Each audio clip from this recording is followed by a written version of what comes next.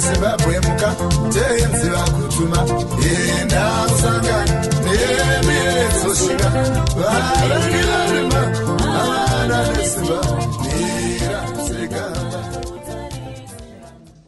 We called for this press conference to basically update the nation and members of the media following letters that have been circulated on the internet where the impositor Chabangu, as he has been known in the political market in this country, has released a letter purportedly recalling councillors of the Citizens Coalition for Change. And we felt that it is important, in light of this development, to assert these following three critical facts to members of the media and Zimbabweans.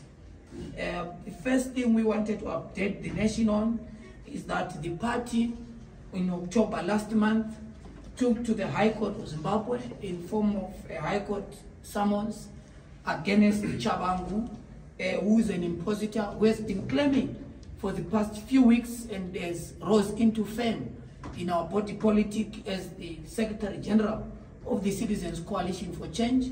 The party took this legal route to ensure that we protect our organization and our movement, and therefore we actually received an update just yesterday that in relation to that High Court application, Chabangu, the impositor, has responded, and we expect that issue to be heard at the High Court of Zimbabwe.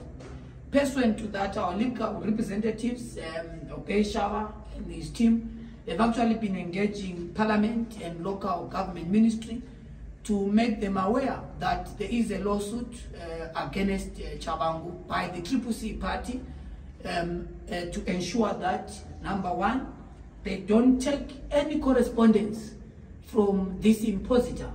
Number two, to make it aware to them and to reiterate our position that CCC does not have a position of the Secretary General, and that Chabangu is not part and parcel of the leadership collective of the Citizens Coalition for Change. And thirdly, to confirm that the Ministry of Local Government and, more importantly, Parliament Speaker Honorable Mudenda, an officer of the law, should not act to any correspondence that come from Chabangu. We did not only end there, we also engage other critical government departments and other stakeholders and fellow citizens to disregard any communication that come from Chabangu on the issues and the reasons that I've stated above. That he is not the Secretary General of the CCC and he does not represent the Citizens Coalition for Change. He is an impositor who acted on fraud. And I will take this opportunity actually to remind the Zimbabwe Republic Police and send our plea to the police that please act on the matter that we reported to the police. He's a fraudster and it's a criminal offense. And we've written to the police, we've reported the matter, we've shared with the media the RRB number, and we expect that the police, in their traditional professional manner, investigate and arrest this fraudster who has taken over illegally the movement of the citizens, particularly our intellectual properties, our signatories, our logos, our symbols, and going berserk in different offices, masquerading as an official of the Citizens Coalition for Change. So in that regard, we want to assure citizens to be steadfast. What our citizens, we assure them strongly as their movement that we have taken important steps both domestically, regionally, and internationally to ensure that we protect our movement and protect our people. This plot that you see is a broad manifestation of the constitutional crisis that has visited our country. That constitutional crisis is born out of Zimbabwe's disputed election. The attack on the authentic opposition is born out of disputed election, an election that we won, an election that we defeated Mr. Mnangagwa and ZANU-PF. That's why you have seen them attacking them. Why are they attacking CCC? They are attacking CCC because they don't want an authentic opposition in this country. They want an opposition that they can control. And that is the character of authoritarian regime world over. that we must have an opposition that we control. We have refused to be controlled by our opponents. ZANU-PF is our competitor as a political party, and we don't be taken into being their player or their partner. We are an authentic alternative in this country, driven by the agenda to see change and transformation in this country. That's why you are seeing them now taking impositors, giving them temporary powers to try and masquerade as leaders of the alternative. Anyone in the media can testify to this. You have followed CCC since its inception from the 24th of January 2022. No journalist can confirm in their knowledge that they've seen, no Zimbabwean can confirm that they saw this impositor in the rank and file of the alternative. What does that do? It confirms the circus that is being born out of this constitutional crisis. How do we reduce a country into a joke of a nation where we disregard electoral politics and electoral democracy because of the agenda to try and undermine and opposing voices? That is what is happening in our country. You can testify, fellow Zimbabweans and fellow citizens. It is clear for all who care to listen, to understand. In our history of campaigning, we launched this party, went into a by-election in 2022. We won these seats. Citizens, supporters us, went into this election, came up and tried. We made sure without doubt that we fast-tracked ZANU's attempt for 2/3 majority. And that's why we're being punished.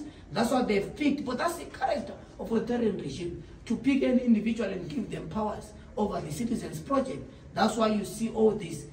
We are spending $5 million US. That is the money that has been budgeted by ZEC just for the by-election of the 9 members of parliament and councillors that is oncoming. That money is coming from taxpayers' money. That's why this issue is not a CCC issue. It's not a partisan issue. It's for all who care about democracy and the future of our country. Right now, we have problems in our country. Look at the state of our health facilities. People are dying of diseases that could have been dealt with, but taxpayers' money is being spent on political issues. Why should our country be left in slow careering for 5 years? This country has been arrested by vicious cycles of disputed election. That's why we have said, and we communicated with regional players, because the crisis in Zimbabwe has a bearing in the region in terms of regional stability, because majority of Zimbabweans, when they see all these failed political maneuvers by ZANU-PF, what does that happen? People leave the country as political and economic refugees, and it has a huge bearing in the region. And therefore, that is on that basis that we've engaged the region, so that they help us. While we are using domestic avenue to resolve the crisis in this country, we also engage the region so that we pivot the crisis in Zimbabwe. And you can see without doubt that this crisis has escalated. You can see without doubt that there's an attack on the authentic opposition, that there's an attack on citizens' power. Because when you close all democratic avenues of people to choose leaders, all democratic avenues for people to raise their voices, you set a country into a path of instability. And that is what we're avoiding as CCC. That was what we're avoiding as visionary and statesman leadership in the form of Advocate Nelson Chamisa. That's why we've given peace a chance, and that's why we believe that there must be engagement so that we're able to resolve these issues. Thank you very much, members of the media. Unless there are questions, our intention was to come here and clarify in terms of this important step that we've taken in relation to our illegal electoral members of parliament. Oh, thank you very much. My name is Tafazo Nikadzino from State of the Nation News. There are reports that the Chabangu Debeko is born out of internal squabbles. And earlier on today, we saw a tweet from Hope Ochingono highlighting that you had some form of communication verifying these reports that there could be some internal squabbles that are resulting in what we are seeing today. What is the state of your internal politics in CCC right now? Thank you very much. You want to twin that question? Yeah. With it? Yes, you can. So additionally to what you're saying, I wanted to find out on the internal position relating to the harmony or the disharmony pertaining to Honorable Dilebiti and Honorable Washman, because there are some issues relating to some members or sympathizers of the CCC who are already... This thing that you are seeing is a ZANU-PF issue. It's ZANU-PF that is attacking the authentic opposition. Why are they doing so? All signs are clear. CCC defeated ZANU-PF in this election. We rejected the election results because we are very clear that it's not only a CCC issue. SADC has confirmed and noted the report on Zimbabwe that the election in this country were not credible. So what are they doing now? Like any authoritarian in the world, they are going after CCC, were being punished for defeating ZANU after the charade that happened in the election. So it's an engineered program by ZANU to try and destroy the authentic opposition in this country. We are very clear we're not going to accept that. We remain focused. Our goal, you must understand why these blows and goals are coming against us. It's because our objective is to attain political power and govern differently. So they don't want people who govern with a difference. They don't want people who change the lives of ordinary people. So because we have put propositions to Zimbabweans who have accepted CCC as a genuine alternative, that's why we are being punished. It is very clear in terms of how we communicate.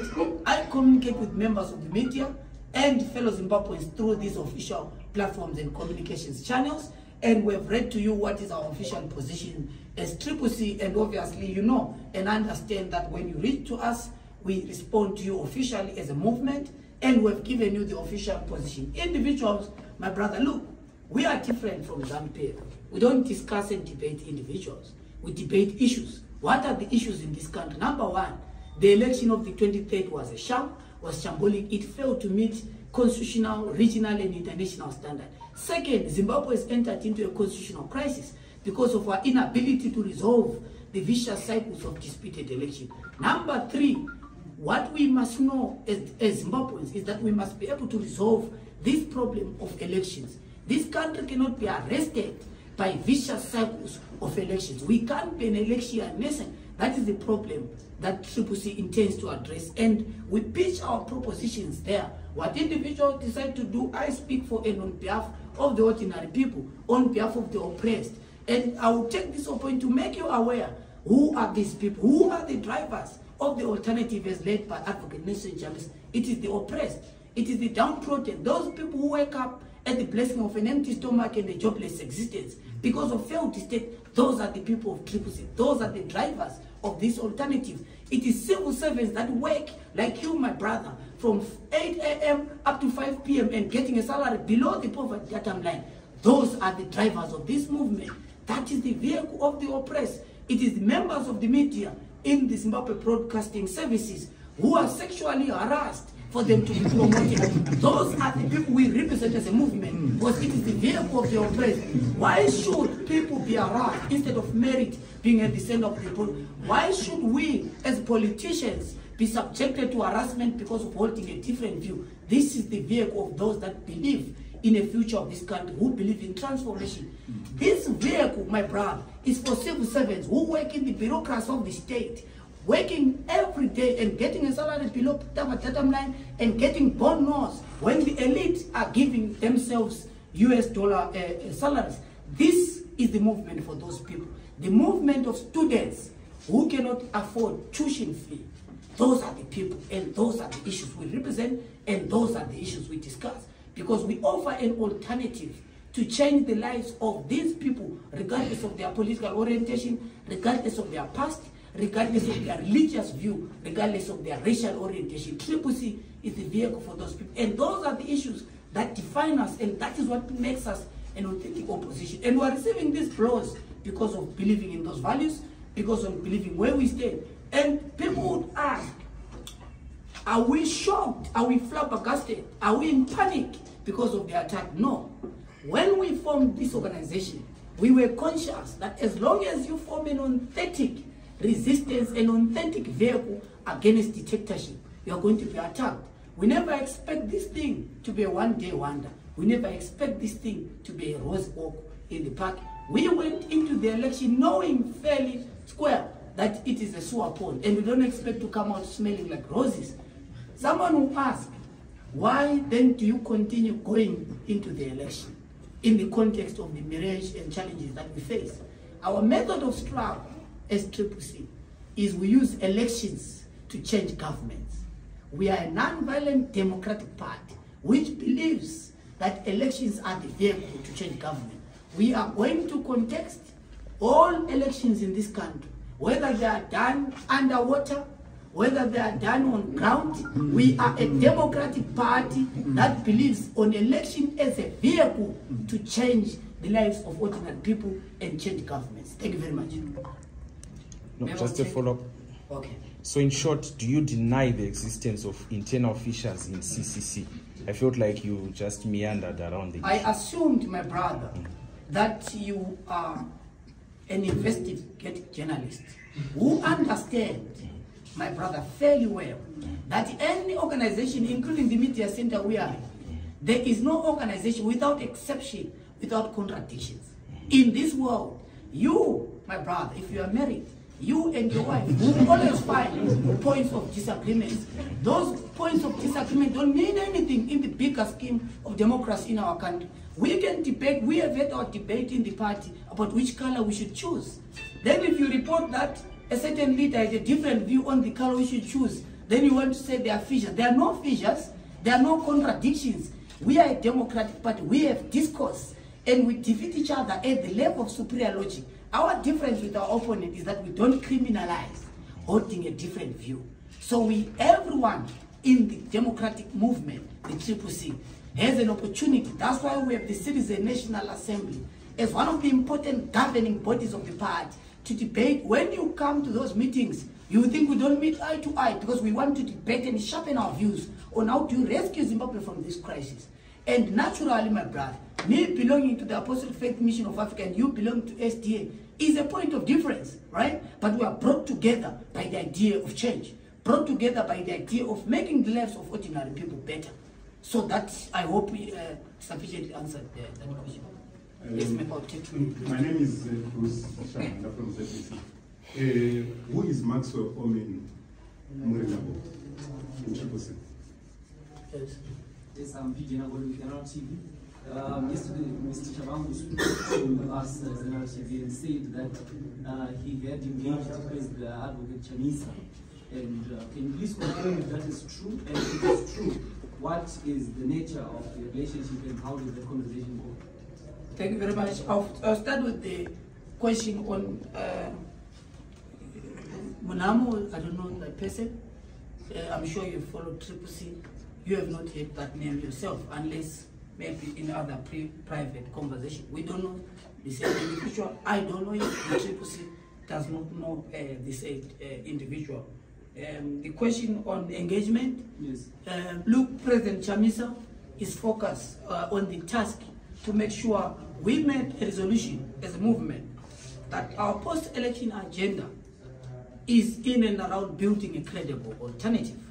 That is what we are focusing on, and President Chamisa, as a visionary of this movement, is spearheading that process in the presidency, and that's what the presidency is preoccupied about. Individuals can always say, whatever they want to say. Look, when you put a tortoise on a lamppost, what happens is that the confusion is not on us who are viewing the tortoise. The confusion is with the tortoise itself. Because it is worried. Why am I here? And more importantly, how do I climb down? Because I don't have the wings to fly. So that's why you see all this confusion. And let me debunk one of the confusions for the benefit of the media. So the impositor comes up and says, we've called, people are calling me, they're saying, look, let me say it very clear on behalf of the CCC members of parliament and council deployees. No one has time for the impositor. People are very clear. We campaigned as CCC. We know our leadership. We know each other. We have no time. There is no need for a member of parliament to be brought to try and justify themselves. They know where they stand. They are very clear. We're in parliament.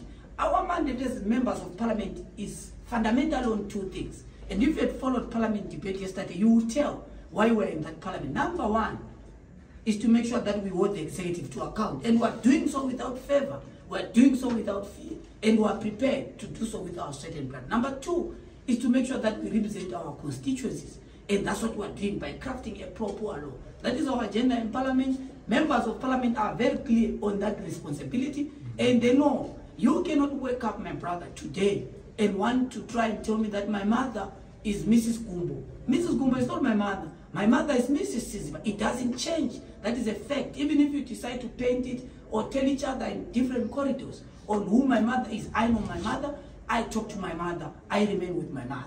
And with my colleagues in the family, we are very clear, we are decisive, we are united on the agenda to win Zimbabwe for change. We are very clear. We speak for and on behalf of those people. They shouldn't be dragged to speak in their individual capacity. We speak because we are a leadership collective. We speak through those designated with the certain bureaus. So we are very clear, we are very happy. We meet in different platforms. We are focused. There's not going to be any effect on members of parliament that are said to have been recalled. There's not going to be any effect on our councillors. Councillor Ian Makol is going to continue with these responsibilities because we've taken the issue of the impositor to court and made it very clear to the court that to see who you are, these are our avenues.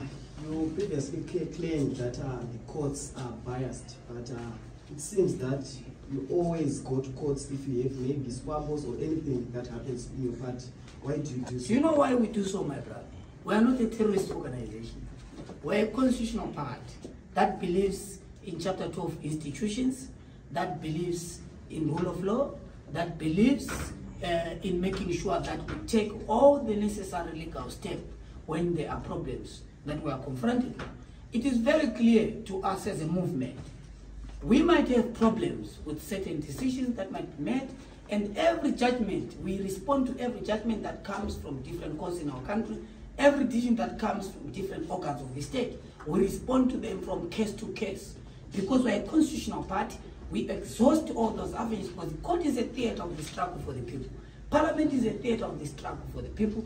Council is a theater of the struggle for the people. And we must make sure that we exhaust all those avenues. That does not stop us from using other avenues. We have avoided the temptation of breeding instability in our country because we are responsible leadership. And that's why we exhaust. It doesn't mean that we have problems. We mentioned problems with the commission. It's not a CCC issue. If ZEC fails its fidelity to the constitution, it is failing Zimbabweans. It's not a CCC issue. Why should ZEC fail CCC when it is funded by taxpayers? It is failing the ordinary people. It is failing the oppressed. And I conclude with you, my brother, on your question. It is very clear. Those who want to advise the party ought to have a conversation with the oppressed, because this movement is driven by the oppressed. It is owned by the oppressed. So the discourse must be within and among us with those that own this movement. And every strategic move that the party takes announces to its people. So people can hold their views on what they think. You agree that this issue has generated conversations in our country, and everyone is interested about it, and everyone has different views. That's why we meet with the citizens. That's why we talk with the people. We had a different view as the leadership collective about participating in the by-election, because you know, without doubt, that we are spending taxpayers' money in that election, but citizens are very clear and they detect the political program of our party, because we are citizen-centric, we are citizen-based. Every political decision we make has to be with the people. We have to consult the people, and the people detect the strategic direction and the strategic focus of our party.